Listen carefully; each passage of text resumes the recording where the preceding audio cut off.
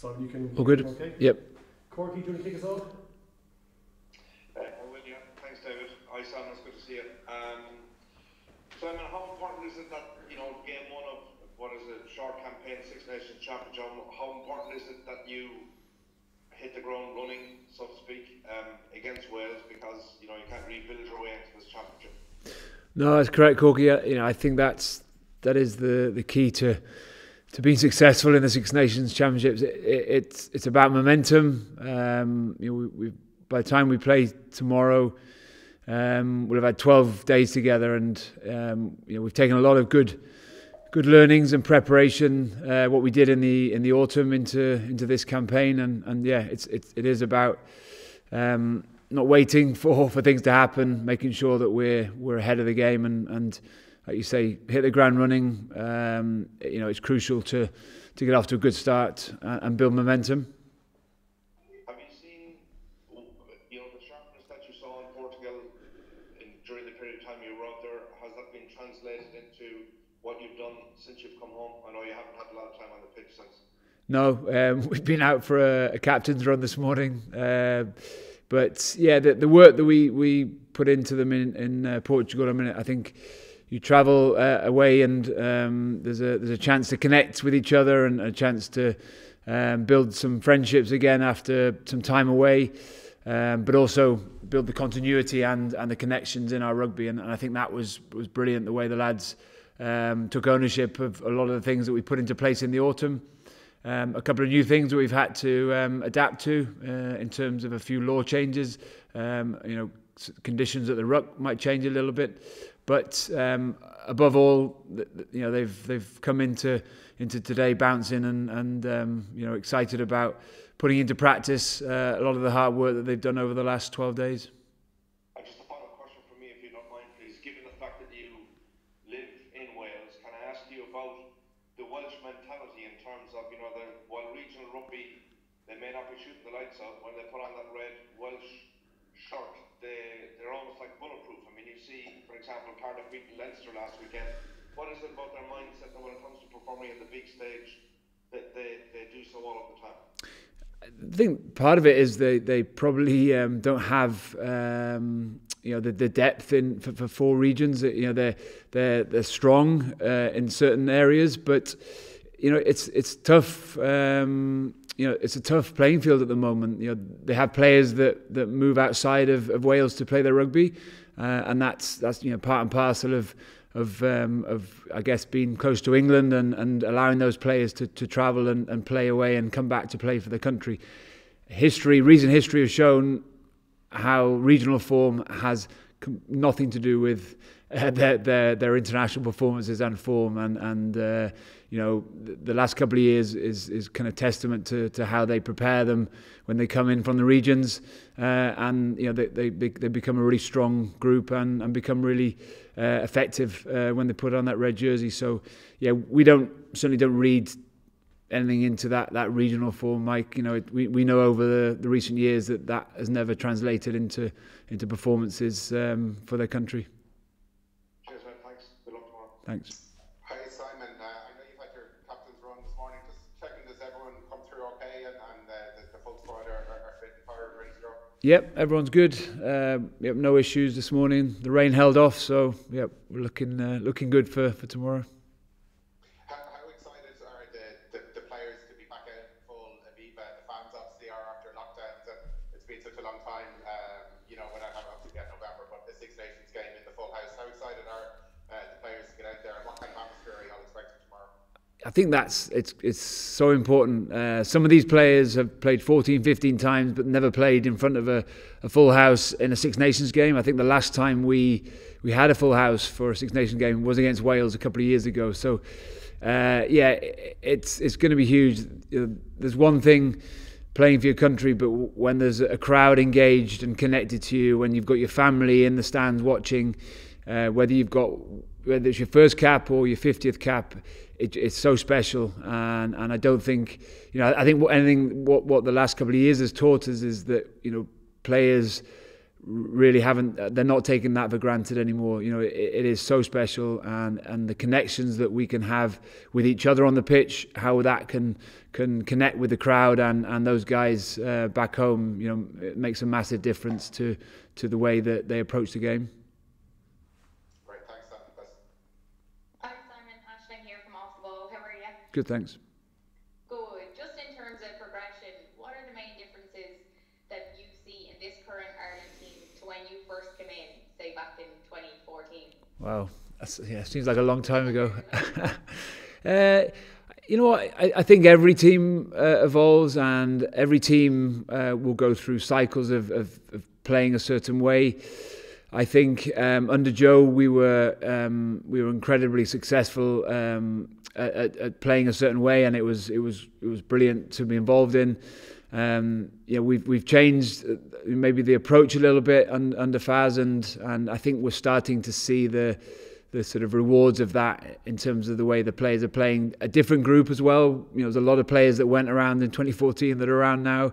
There's a new crop coming through. They have a different mindset, a different appetite for the game, and I think that's starting to show in how we're playing.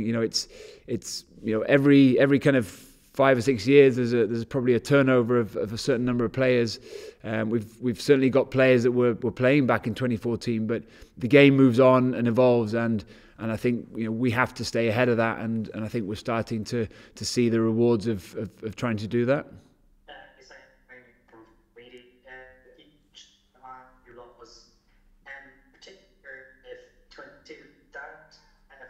Sorry. Can you? I can't. Sorry, you're breaking up. Sorry, Brian, you're breaking up there. Apologies. Can you hear me okay now? That's better. Yep. I just wanted to ask about the new laws, in particular the 50-22. Yeah, I mean it's not new. We've played with it for a while, but it certainly has has a bearing on how you prepare sometimes in the week in certain situations. When the opposition has the ball in their half, it certainly makes you cover certain areas in maybe a slightly different way. But it doesn't change too much. What it does do is obviously when you're attacking, it does give you an opportunity if you feel there's space there, and that you can get the ball in and hit the grass and find the touchline in the 22 from your own half. Then it gives you a big advantage if you can gain that line out from 22, 15 meters out from the opposition try line. There are a number of times it's happened over the last sort of year since it's been brought in. It's a constant work on for everyone, but it's not something that we're overly concerned about. I think it's always been probably part of our preparations to not allow sides to get the ball into those areas, and the same in attack, trying to put it there to try and put pressure on the opposition.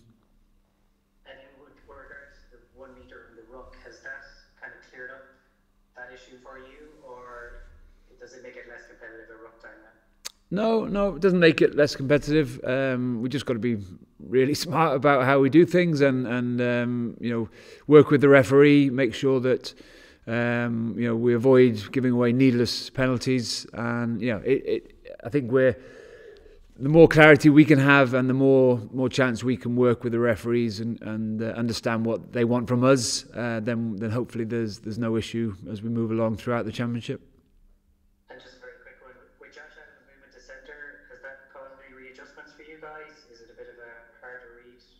No, not at all. Josh is a brilliant strike runner. He does it incredibly well on the wing.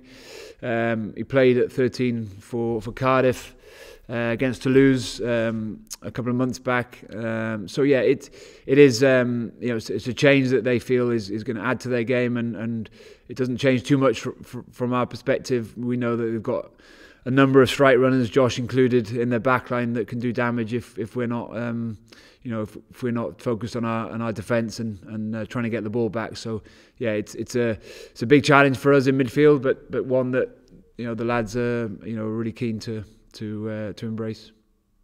Thanks, Simon. Morning, Simon. Ed Elliott at PA. How important is discipline in this opening game? Because if you go back to last year in Cardiff, obviously there's the mistake with the early red card, which put Ireland on the back foot in that game, but arguably in the whole tournament as well. Yeah, it's crucial. I think every team would see discipline as being right at the top of the agenda in terms of getting it right yourselves, forcing opposition to give you field position or chances to kick points through their indiscipline.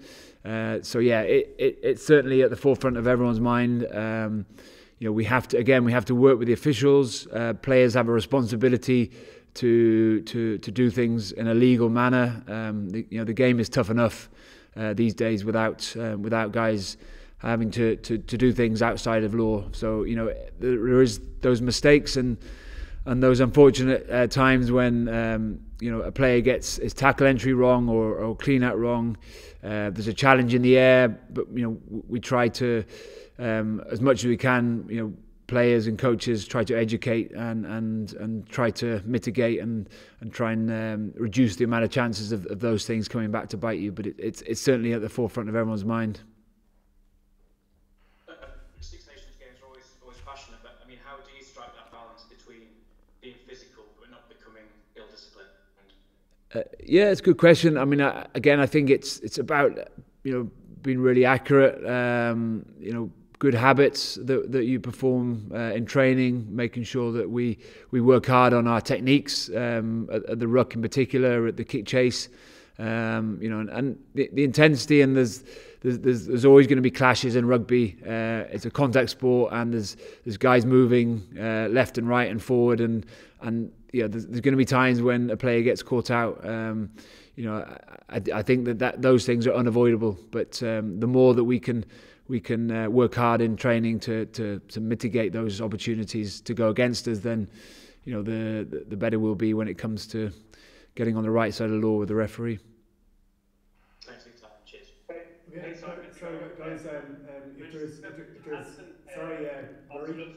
Murray. How's he fitted into the system defensively, and what are the challenges for him out wide this weekend? Sorry, Murray. We're going to take a couple of embargo questions there now, if there's appetite for that. Sorry. I was going to ask Murray's question in embargo. You could ask the same question about Mac's defence, please. Yeah, go for it. Sorry, Murray, I didn't quite get. So yeah, go ahead. Anyone? Do you want to answer it? Sorry, I didn't hear what he said. But my question was about Mac Hansen's defence. Sorry, I was just asking how has he fitted into your system, and what are the challenges for him going into Test rugby defensively out wide? Yeah, he's been really good, Murray. He's the type of guy that asks a lot of questions. He's inquisitive. He's curious about how to do things. Connacht play a really good defensive system, and there's not a huge amount of difference. Obviously, the speed of ball and the sort of the runners that might be coming down his channel might be slightly different at this level, and maybe a step up from what he's experienced. But he's lucky that we've got good guys around him in the back line, good experience, back three players who help each other incredibly well to keep working hard and making the right decisions. Good guys inside him as well, in the centres that again connect up and work incredibly hard to help those guys that have come in. It's no different than any other position. New guys coming in, we want to make it as seamless as we can be. But Mac has been excellent. He's I think he's someone that has slotted into the group really well. He's got a good head on his shoulders. He's a brilliant runner, and you can see from some of his work in the Connacht matches of late that his defence is right up there as well. So there'll be challenges along the way, I'm sure, but he's fitted in really well. Thank you very much. Anything else from an embargo point of view, guys? Are you happy enough?